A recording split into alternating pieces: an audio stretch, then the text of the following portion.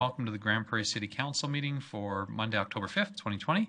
We will start our City Council meeting as we always do with our national anthem.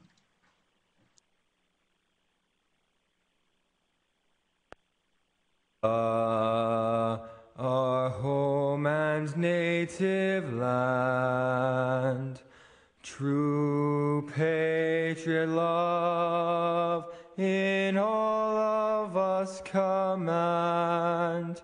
With glowing hearts we see thee rise, the true north strong and free. From far and wide, O Canada, we stand on guard for thee. God keep our land, glorious and free. O Canada, we stand on guard for thee. O Canada, we stand on guard for thee. Thank you to the National Film Board for the images of our country and to an alumni of our very own Grande Prairie Boys Choir for the audio. We will start our council meeting with adoption of previous council meeting minutes. Councillor Minhas. Thank you, Mayor Given. I move the council adopt the minutes of City Council meeting held Monday, September 21st, 2020 as presented. Okay, thanks very much, Councillor Minhas. Are there any errors or omissions? Anything that we need to change before we adopt them? Councillor Thiessen. Thank you very much, Mayor Given. The only thing I noticed is in the roundtable section, I believe it said that I gave an update on the Grand Spirit Foundation. I believe that's supposed to say Peace Library Systems. Just a simple typo of that. But as much as I'd like to say I was at the meeting, at the last council meeting, I can't let that stand because I was not. Thank you. Thanks for that catch, Councillor Thiessen. I'll get that adjustment. Were there any other errors or omissions that we need to catch before we adopt that set of minutes? Seeing none, then I will call for the vote. All those in favor? Yeah, okay. So this is our first time having this many people back in council chambers. Sorry. Everybody's going, well, wait a minute. So you see, okay. So what we will do then is we will actually do the vote on our devices in council chambers. That will show on screen. And Councillor Blackburn, I'll ask you to raise your hand. So I will call for the vote in council chambers. Please vote. Thank you. And Councillor Blackburn, how do you vote?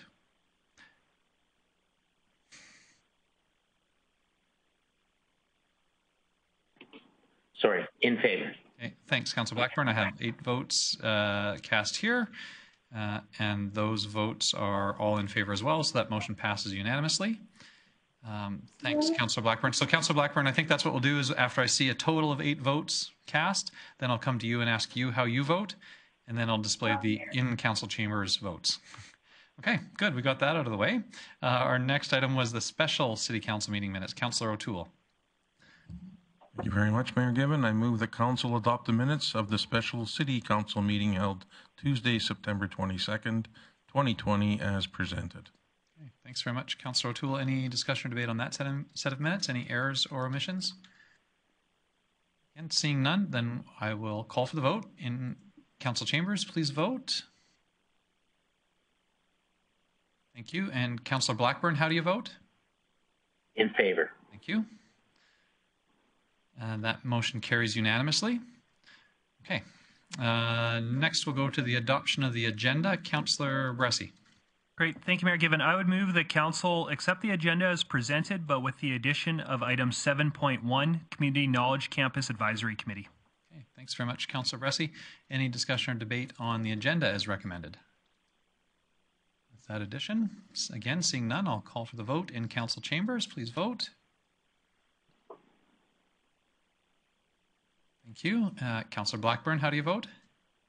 In favor. Thank you. And that motion passes unanimously. Okay, this has been good so far. These unanimous votes are a good way to get started. Hopefully that gives us a little practice where we maybe get some mixed ones later on. So the next up is our open delegation portion of our agenda. This is one of two opportunities that people have to speak to City Council. We did have one delegation let us know that they wish to present this afternoon, representatives from International Coliseums Company. I believe this is Mr. LaForge and Mr. Kozabak. If I could ask you gentlemen to both turn on your cameras and microphones, we would invite you to join us at the council table digitally, I suppose. Hello, Rick. And if your partner, Mr. LaForge, is there. Yes. Let me just see what happened there. There we go. Well, we've got audio for you. Yeah. Just trying to get the camera up here. Okay. Just give me a second, then I'll restart this.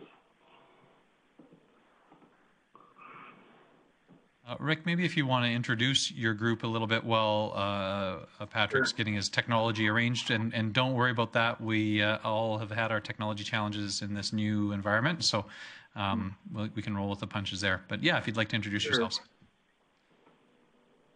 Sure. Now, I don't know whether Arlene is or someone will put our PowerPoint up on the screen for me to share, or am I getting this?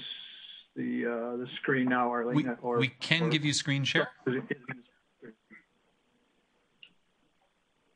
Okay.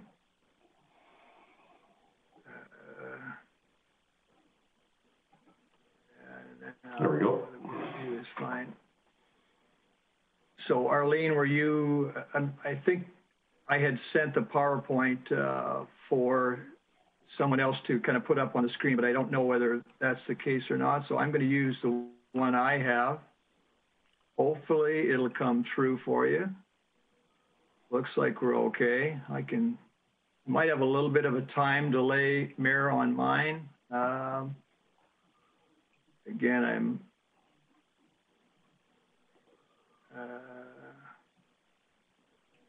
there we go. That looks good, Rick. Well, I'm trying to get my from the beginning here, but maybe let me try this.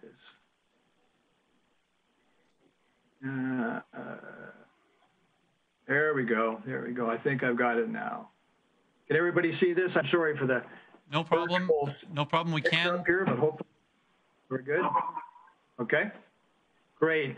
Well, Mayor and members of council, thank you very much for giving Patrick and I an opportunity to speak to you today. I know you've got lots on your agenda. We won't keep you too long. We were approached a little while ago by some local businessmen who wanted to get some ideas from us on the development of sport and entertainment facilities in the advent of things that might or might not be happening within the city of Grande Prairie and or county. So we took that opportunity to connect and thought that, maybe this was an opportunity for us to speak to all of you just with regards to some of the things that we have as a company here. So what we did do is just put together a little bit of a PowerPoint demonstration for you on our company, a little bit of history and some of the thoughts we have on the development of projects like this in municipalities similar to Grande Prairie. So we're going to kind of cover the introduction to some development ideas, talk about entertainment centers and entertainment districts specifically, give you some thoughts on site options and how we as a company help municipalities such as yours identify the appropriate site, talk about some costing and ways to minimize and mitigate costs, and then give you some samples of a couple projects that are very similar to things that might happen in the Grande Prairie area, and some ideas about how we help those municipalities with their conceptual planning at the very beginning. So with that, I'm going to pass this over to my colleague, Mr. LaForge, to start us off. Patrick? It's interesting, Rick. You're in Chelan, Washington. I'm in Edmonton, and we're speaking to people from Grande Prairie. How good is that? It's all good. Thanks, Grande Prairie Council, for allowing us to share some information with you today. Quick background, Rick and I go back many years. He was a founding partner in a couple of professional hockey leagues and was a senior guy in the Boston Pizza development. The development Boston Pizza Company which were a group of guys that started ICC, Jim Treliving and George Melville. My background goes to Molson Breweries for a number of years. My first event ever, I was in the event business for 15 years there and beyond. First one was the Canadian Hot Air Balloon Championships in Grande Prairie, Alberta, in 1980. And since then, lots has happened. But I was in the concert business. Molson Concerts International was the prelude to Live Nation, which is the world's largest today, but probably not much in the cash register. Molson Indy, which we started in Toronto, Cops Coliseum, Hamilton, and a number of other facilities. And then Alpine Canada, doing outdoor events with the Canadian Olympic Association and the Oilers for 15 years, and then Oilers Entertainment Group. I was a governor, and with the NHL, the Western Hockey League, the American Hockey League, sort of the guy that came up with the idea for the first outdoor NHL game in 2003. And I spent about 10 years developing the dream of Rogers Place into a facility and then the Ice District. So a lot of experience in facilities and facility development. Along the way, I was long serving governor of the Western Hockey League and brought the Edmonton Oil Kings from back to existence in Edmonton. I've known and worked with Rick, as I said, for many, many years. And we go back on this. We started to work together about 6 years ago on developing a similar concept and project for the city of Fort McMurray, which I'm sure you've heard of. And we worked on it together, and we actually were very successful in getting it done. But fires and flooding all followed, and who knows where it is today. Rick? Great. Thank you, Patrick. My name is Rick Kozebek. I am the current president and CEO of International Coliseums Company. And as Patrick mentioned, our company has been around for 20 years. It was started by Jim Treliving and George Melville of Boston Pizza notoriety. It was an adjunct company to the Central Hockey League that we also started as a group with George and Jim at the helm in 1995. So we originally formed the Professional Hockey League, and then 5 years down the road formed this company to basically follow the Boston Pizza footprint of we can sell you a franchise, we can build you a store, we can put you in business and hopefully help you be successful. So that was the genesis of the company. I am a former Peace Country resident. I was born and raised in Grande Prairie, raised in Rycroft, and went to school at the University of Alberta before resettling in Penticton, and was one of the partners and owners of the Okanagan Hockey School and Penticton Knights back in the 70s and 80s. In addition to Patrick and myself and our companies, when we do work for municipalities, we spend a lot of time working with our teammates. In particular, our architectural and engineering firm is an international firm called Perkins & Will. The Vancouver and Calgary offices. We work specifically out of the office in Denver, which is a sport and entertainment venue office. All of the buildings you see up on the screen here, with the exception of the one in the far bottom right here, we did in conjunction with Perkins & Will over the years. The one in the bottom right is Erie, Pennsylvania, which Patrick's familiar with. The Erie Otters of the OHL are a team there. And Perkins & Will did that one, which is a renovation project, actually. The other firm that we work closely with on projects of significance like this is a Toronto company called Sierra Planning and Management, who do feasibility and economic development work with us. Patrick? Yeah, so getting started quickly, the history or the way these kind of roll out is you survey the community to establish a level of interest in a vision. The vision is, we work together with communities to build and craft the words around visions. Entertainment facility, because it crosses over so many different lines, from car shows and bull sales to indoor rodeo to potentially hockey and of course live entertainment for all in 100, 150 nights a year. There's a lot of different stakeholders involved in these kind of concepts, and all the ones that you've seen here, in this case, in Pittsburgh, in Pennsylvania, the PPL Center, and down on the left, you've got Winnipeg's MTS Center, right downtown in the old Eaton's building site. And bottom right is the design concept that was approved for Fort McMurray. A lot of stakeholders involved, and we'll get to that down the road here, but start to understand the level of interest in live entertainment and other things. And then we put together the size and scope of a draft and start looking around for footprints where it could be available with the amount of land available. And so in Edmonton, even though we were downtown development, we looked at, we wanted to be downtown, and municipal government wanted us to be centered in a place that could be turned into a district. We started with 30 acres of land there, and that was abandoned CNR land from back in the early 80s. And was privately held, but we assembled with the city and others options on that land that gave us access to about 30 acres. And so we could move it around that. But there was a lot of interest in other sites and other locations. And again, it requires some dialogue. The size and scope of the project has a lot to do with, I quickly looked at 150 shows a year, 150 nights of entertainment in Grande Prairie is about 1 million traffic, 6,000 seats. It's not very much to sell in a market the size of 150,000 people or more when you consider a vision of a hub city for Northwest Alberta. And that in itself, so okay, what do you do with 1 million people? What do they do other than just sit in the seats? Obviously, there's a long list of things that go on there, and that builds into the site options. I don't think there's anything here that you probably all haven't heard before as representatives of the city of Grande Prairie and of being around development for, I'm sure, the many years you have. But you know, we look at basic requirements of what is required, what is the programming needs of a municipality, what is it that we're looking for.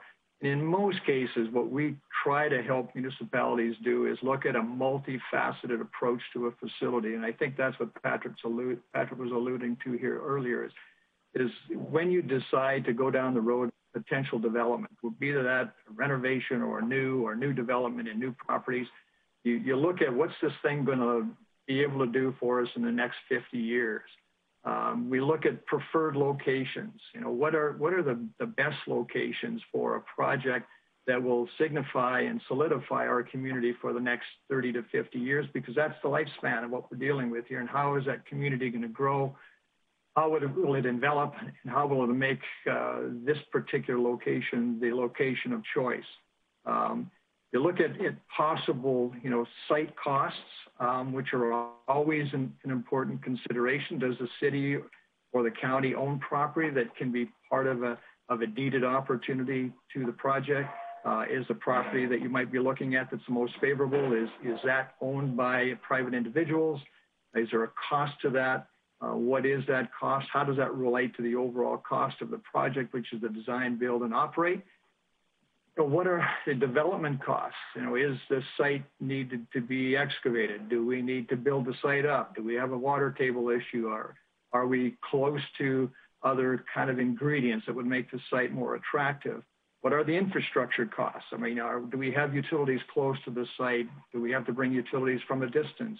Those are all things that we take into account when you look at picking a location and developing a program need for a facility like this to determine what's the best value that we can get for the long-term investment they're going to make in a project like this. When we talk about entertainment districts, and this example that I'm showing to you here is a project that our company was involved with a number of years ago in a suburban market in Texas. Actually, it's a suburban market outside of Dallas, and it's an entertainment district, and it was designed that way by a developer who basically encapsulated what, in this particular case, is 200 acres. This is a main thoroughfare that goes from all the way through Texas up into Oklahoma. And this district was created with entertainment and retail in mind. There's a fairly substantial residential component here. This is the entertainment center that we developed. It's the Allen Event Center. 500 fixed seat arena. It has a community ice sheet behind it. It has a conference center hotel next to it. Now, there's no casino, or it is a conference center hotel. And then this is what they refer to as a Main Street corridor, which allows this place to have a real sense of belonging, of being. It's a place where people gather. On event days, the street is closed down. It's a festival area, all congenial to this particular development here. So it's the strategic partners in this kind of an endeavor, and probably others, tend to be restaurants and bars. There's a sports bar right here. There's a steakhouse over on this side. There's the hotel, obviously, that's part of this, potentially a casino, a lot of retail, and in some cases, there's a residential component that can work synergistically with an overall concept. Rick, I'd just like to mention that, in terms of Grande Prairie, and just like every major city, hospital, airport, post-secondary institution, lots of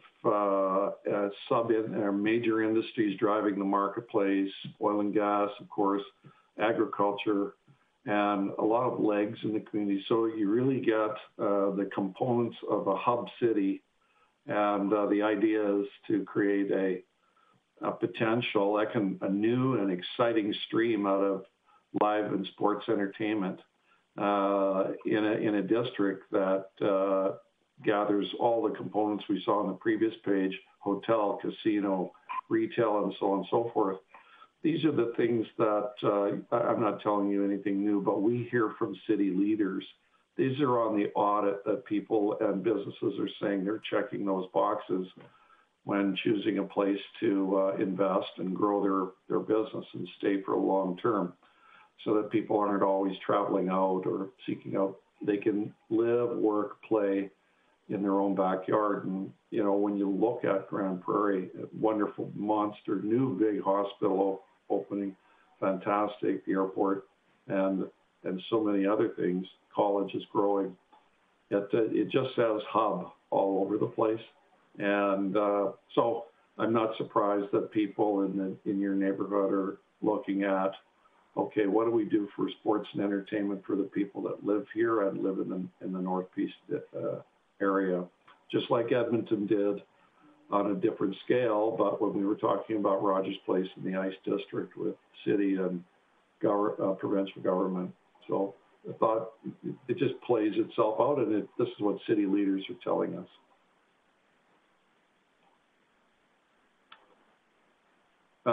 I would go a little farther, so that people in tax generation, these districts generate significant value in terms of all the tax that's generated. In Edmonton, we created a community used the municipal government, the city used it to create a community revitalization levy, which redirected the funds associated with education tax, as you know, I'm sure, into the development of other amenities in the neighborhood, not the arena and not the ice district, but in other amenities nearby.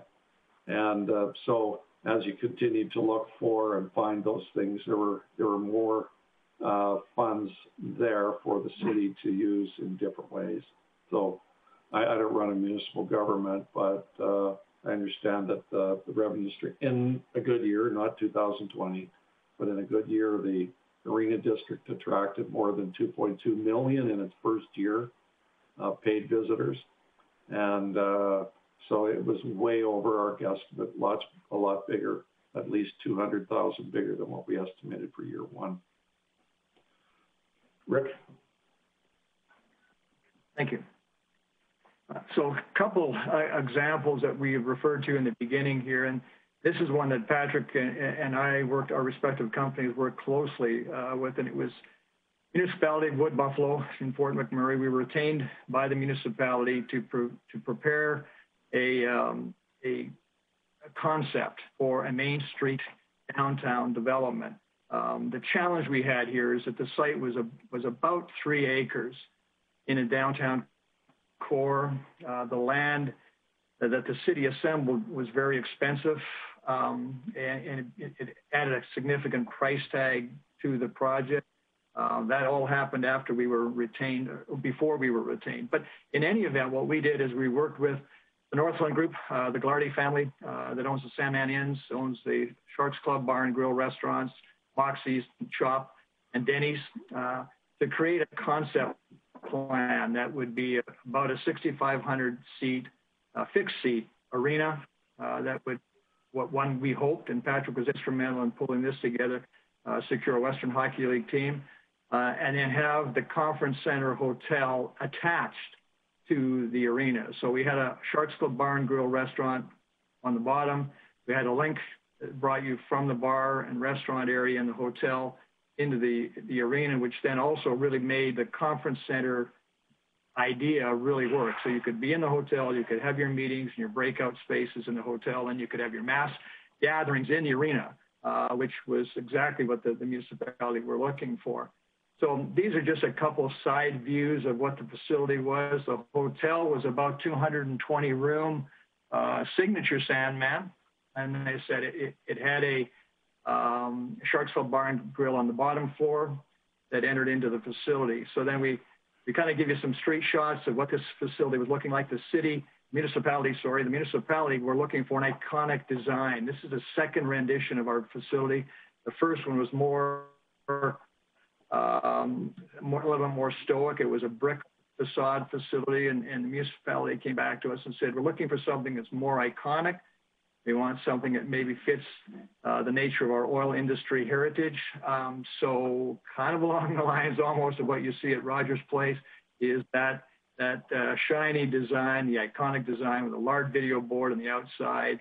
And this was a pretty neat project. Unfortunately, as Patrick said, we started the project at a time when the oil prices were, I believe, $110 a barrel. By the time we got to the referendum stage, prices had dropped to about 50, 55 a barrel. And then the next year, the fires hit. So timing was just not good for the municipality, obviously. But we did a lot of work for them. We're compensated for our work, and it's still there. It's an available option for them at an opportune time. Your thoughts, Patrick? I'm doing a lot of the. No, I think you covered it, Rick. I think we should, give, in the interest of time, move along. Okay. Quick snap. This is a current one that we're. Bruce Grove. Gentlemen, I appreciate you're not getting any sort of visual feedback from us, but I appreciate that you did see my message. If you could attempt to sort of bring it together for us and contextualize it, make it relevant to Grande Prairie, and we'd probably like to get to a point where council members would have some questions for each of you.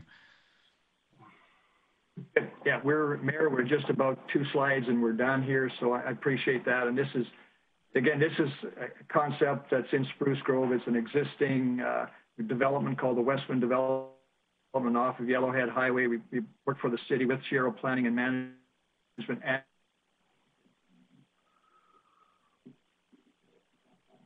Rick, we lost you there. Maybe I'll, if you can hear me, Mayor, I'll just wrap. Obviously, the organization has worked on a number of sites and projects and has a great deal of experience, over 25 years of building and developing arenas for all kinds of municipalities, all about the same size as yours. And the industry group that talked to us about industrial land that was available in the hospital area. That's interesting. I don't specifically know the piece of land or where it might be.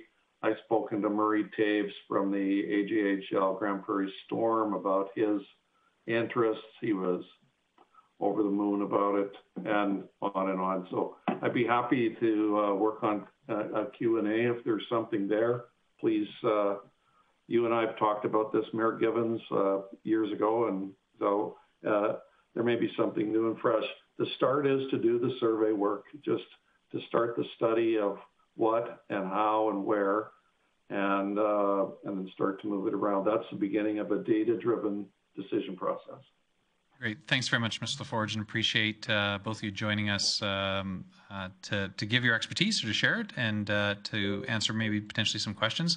As you probably are aware, the City of Grande Prairie has a public process underway, an engagement process specifically around Revolution Place, our existing facility. Council has asked to have a discussion at budget time about whether or not we wish to reinvest in that facility. Administration has been asked to bring forward, I guess, essentially well, I suppose there's three options. Don't do anything. A smaller renovation of a $4 million scale and a larger renovation of a $40 to $50 million scale. So just for context, that's the discussion that's out in the community, and you may get some questions from council members sort of standing from that vantage point. But I will open up for questions for the delegation. I see Mr. LaForge is still there, and I'll just try to manage questions from here. Mr. LaForge, Councillor Clayton. Thanks, Mayor Gibbon. Thanks for calling in today, gentlemen. I appreciate the proposal.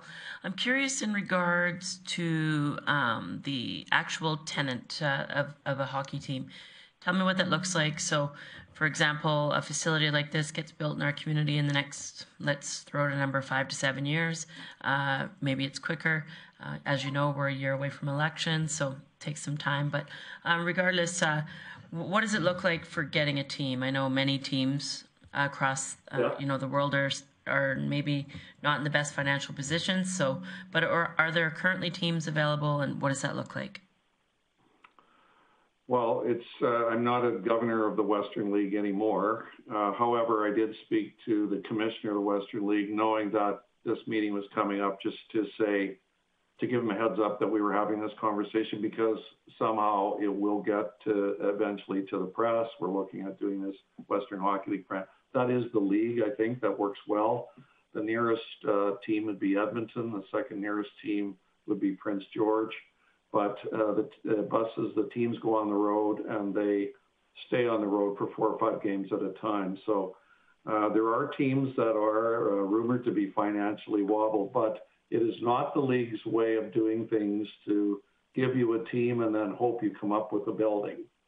And it actually, as a governor and somebody who wrote a lot of those policies, it actually is the other way around, where leagues from the Western League to the National League, they get excited after they see you pouring concrete and making a budget commitment to build a facility. So whether there's 10 for sale or 2, there'll always be a team available for a great market and a good building. I can say that to you. We've never turned one down. Great, thank you. So if I can, there may be other questions, but so just to put a fine point on it, it really is the building is a prerequisite to even be considered as a location for one of the other sort of leagues. Is that correct? I would say, Mayor Gibbons, that the prerequisite is to have a great city or a great community. Check. Grande Prairie qualifies. Is within the geographic zone of the Western Hockey League. Check. Grande Prairie qualifies. Does it have a building? No. Does it have lots of fans? Yes.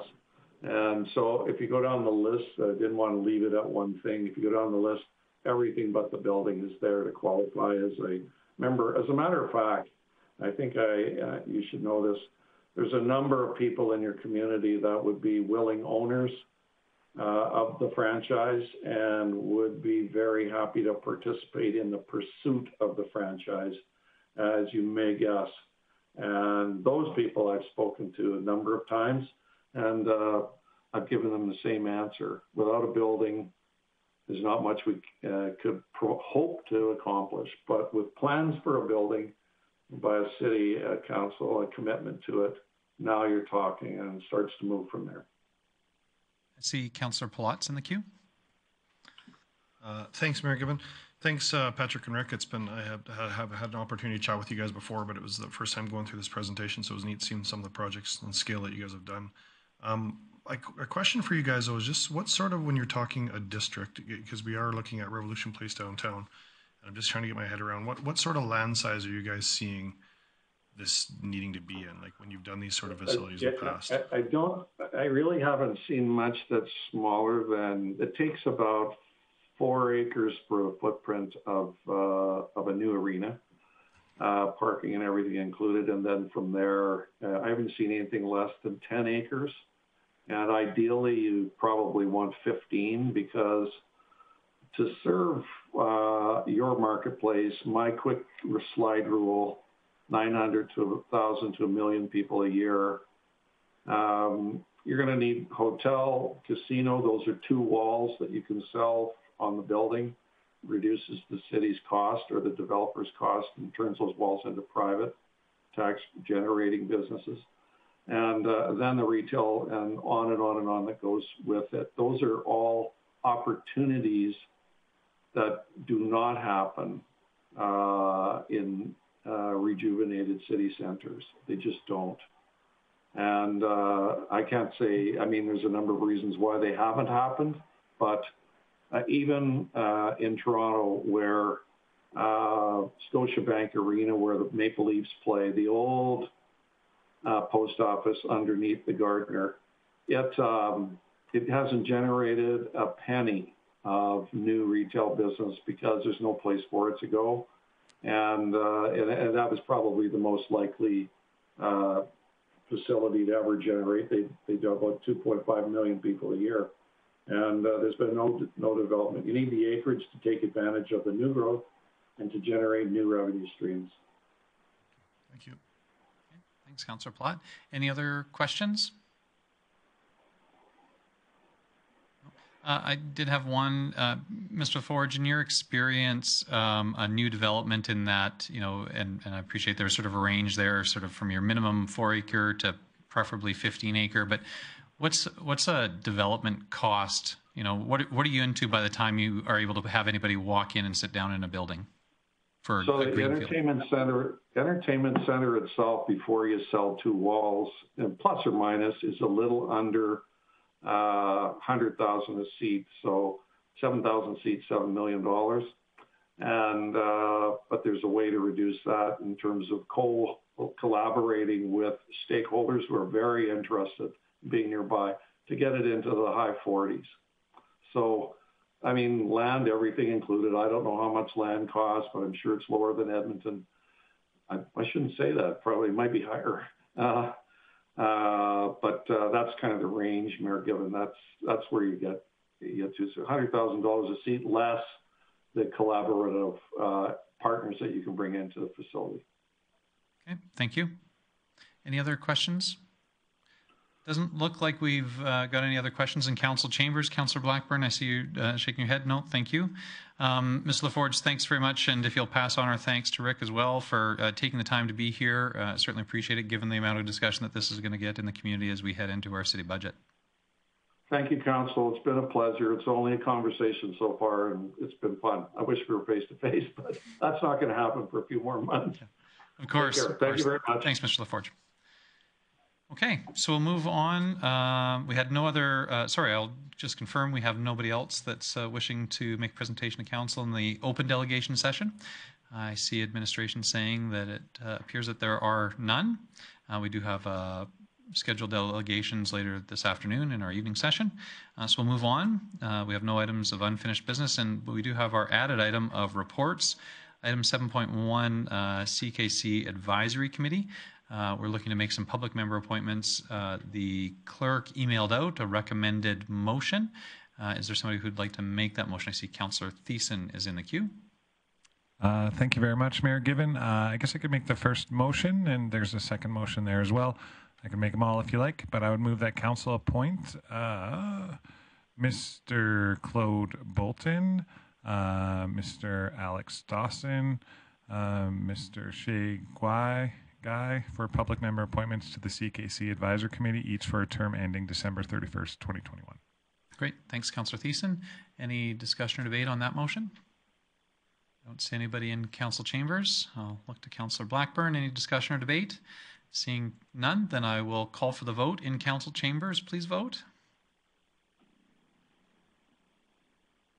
Thank you. That's 8 votes cast. Councillor Blackburn, how do you vote? In favor. Thank you.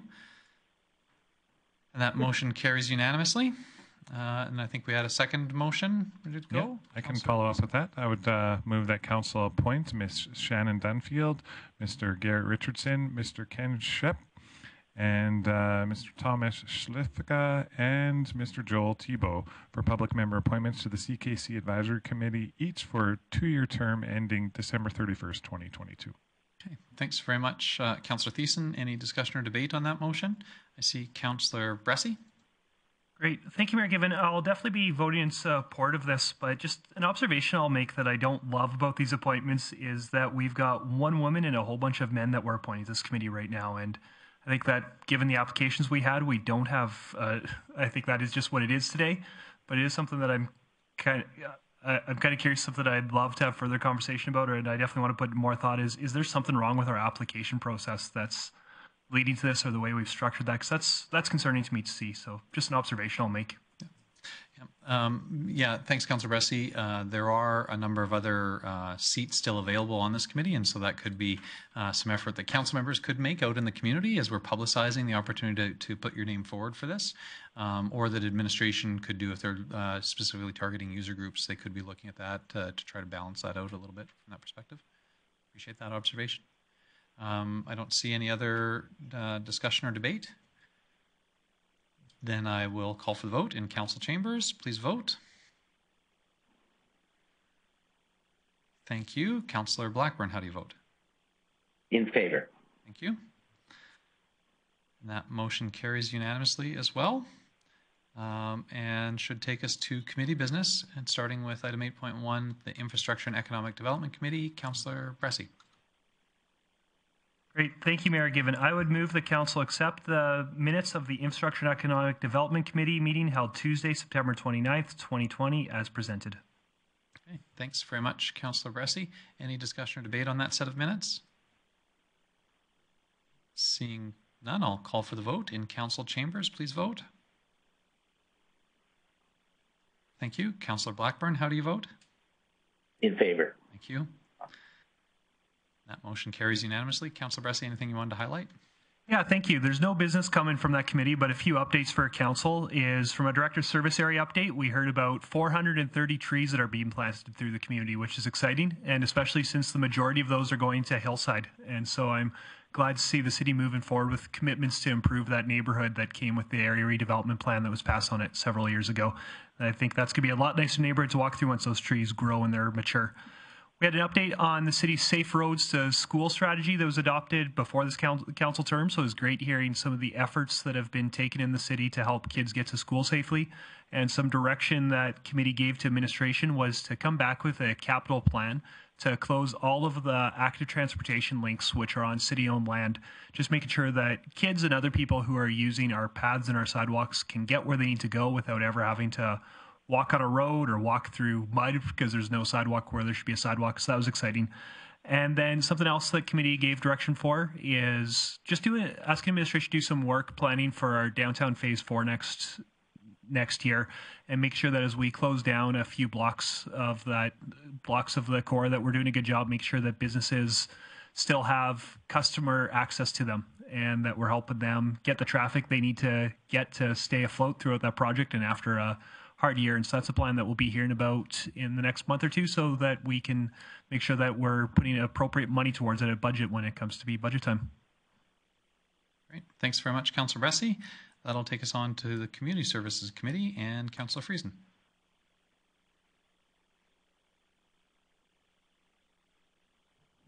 Thank you. Having trouble with my button there. So I would like to move that Council adopt the minutes of the Community Services Committee meeting held Tuesday, September 29th, 2020, as presented. Okay, thanks very much, Councillor Friesen. Any discussion or debate on that set of minutes? Seeing none, then I will call for the vote in council chambers. Please vote. Thank you. Councillor Blackburn, how do you vote? In favor. Thank you. That motion carries unanimously. Councillor Friesen.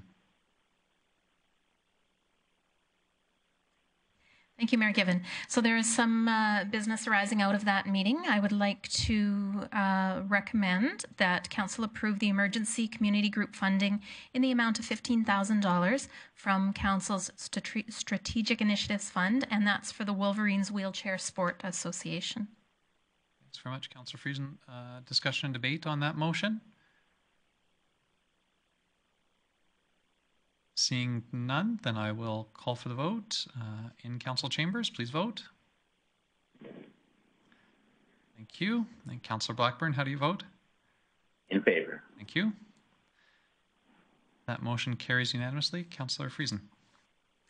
Thank you. There's another one before us that I recommend that Council approve amendments to the community group funding policy, which is policy 315, and receive the community group funding guidelines, which is procedure 315-1 for information. Thanks, Councillor Friesen. Any discussion or debate on this recommendation? Again, seeing none in council chambers or on Zoom, then I will call for the vote. In council chambers, please vote. Thank you. Councillor Blackburn, how do you vote? In favor. Thank you. That motion carries. Councillor Friesen. Thank you. Lastly, I would like to recommend that Council approve the Neighbourhood Association policy as presented. Thanks very much, Councillor Friesen. Any discussion or debate on that motion? Seeing none, then I will call for the vote. In council chambers, please vote. Thank you. Councillor Blackburn, how do you vote? In favor. Thank you. That motion carries unanimously as well. Anything you wanted to highlight in that set of minutes, Councillor Friesen? Thank you, Mayor Given. Yes, I'd kind of like to let the community know what we've just done here. So the emergency community group funding is going to assist the Wolverines Wheelchair Sports Association to continue its good work in our community. And many of our community groups have been impacted by the COVID in the last several months, and this is one that will benefit from a little extra help that we can give through our Strategic Initiatives Fund. Regarding the community group funding policies review, this is going to pave the way for our community groups to have more sustainable funding rather than having to come back every year and ask for funding again. Council will be able to provide a 4-year look ahead for funding. Now, if things change for community groups in that 4 years compared to what they had initially asked for or felt that they needed, they do have the opportunity to come back to council. So it's not that that's all they get, but it certainly will go a long way in providing that sustainability and reassurance for community groups with significantly less work for both the groups, which are tasked with really big application processes, and it'll also reduce the work on administration. And the neighborhood associations, that policy paves the way for the, well, it helps the associations understand what it is that council expects or prefers to see happen out of our neighborhood associations. But the other thing it does is gives the way for these groups to be able to meet together. So kind of an association of associations, if you will. And that's always important. It's great to know what's going on in your own neighborhood, but to be able to meet with other neighborhoods and understand what's going on there and share ideas as well is a pretty cool thing. So that's what those are all about. And just a couple other quick things. The outdoor pool has closed. The private bookings there was really well received, and over 82,000 guests took advantage of it, including 1,500 guests who were able to enjoy 1,500 separate guests who were able to enjoy the pool through the Big Brothers and Big Sisters Partnership Program. And that was made possible through the Don Gillies Legacy Fund. So all things considered, even with the limitations that COVID placed on us, our outdoor pool was a success this past summer. And with the events and entertainment, the Caribbean Association hosted a fashion show in celebration with Culture Days at Teresa Sargent Hall, which went really well. The Monster Energy Professional Bull Riders, that upcoming tour has dates moved to November 5th to 7th, and the arenas will be actually a closed TV set, but TSN is recording the show and it will be broadcast internationally, so that's pretty cool. There's 3 PBR segments that are going to run. That's, I think, the highlights. Oh, Folktales Tour. Yeah, I did want to mention that as well. The annual Heritage Folktales Tour down at the museum is upcoming, so make sure to get your tickets for that and attend. Quite an exciting evening. Thanks. Great. Thanks very much, Councillor Friesen. We'll move on to the Corporate Services Committee and Councillor Minhas. Thank you, well, Mayor Given. I move the council adopt the minutes of the Cooperative Service Committee meeting held on Tuesday, September 29, 2020 as presented. Thanks very much, Councillor Minhas. Any discussion or debate on that set of minutes? Seeing none, then I will call for the vote. In council chambers, please vote. Thank you. And Councillor Blackburn, how do you vote? In favor. Thank you. That motion carries unanimously. Councillor Minhas, anything you want to highlight from that? Yeah, I got a couple items to say that finance, the line of the credit line has been reduced to 35 million to 10 million. This has not been drawn from the administration, has no plan to use it before it expirations on December 31st. Administration has confirmed that Minister of Transportation City intend to access ICIP covered this resilience stream, I can say that. Communication and marketing administration continue to support both of the Revolution Place and budget opportunity that are going on. That's about it from my report. Great. Thanks very much, Councillor Minhas. We'll move on to the Protective and Social Services Committee. Councillor Plott. Thanks, Mayor Given. I just make a motion that we approve the minutes of the Protective and Social Services Committee held Tuesday, September 29th, 2020. Thanks very much, Councillor Plott. Any discussion or debate on that set of minutes? Any errors or omissions we need to correct before we adopt them? Seeing none, then I will call for the vote. In council chambers, please vote. Thank you. Councillor Blackburn, how do you vote? In favor. Thank you. That motion carries unanimously. Councillor Plott, anything you want to highlight from that set of minutes? Yeah, thanks, Mayor Given. We had a delegation come, Mr. Lenoger come, and we had some conversation about a letter that was brought forward from our CAB association. And so we are going to be sending administration with a little bit of work, as we're going to be looking at putting a draft together for a scope of work regarding an Indigenous liaison worker. So it was a good conversation about it. Sounds like it's potentially a need that we have in the community, and I'm looking forward to seeing the scope of work come back.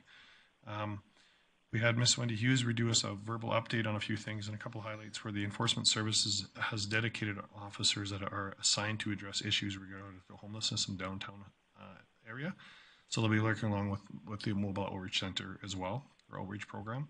The program has been working with Rotor House to address the encampments near the property. The community response has been well received thus far. RCMP, the alert team, seized a substantial amount of drugs and cash recently. 33 charges were laid against 8 individuals. So that's always good news to hear. And with that, that's our report. Thank you. Okay. Thanks very much, Councillor Plott. I think that handles all of our committee business and takes us into correspondence.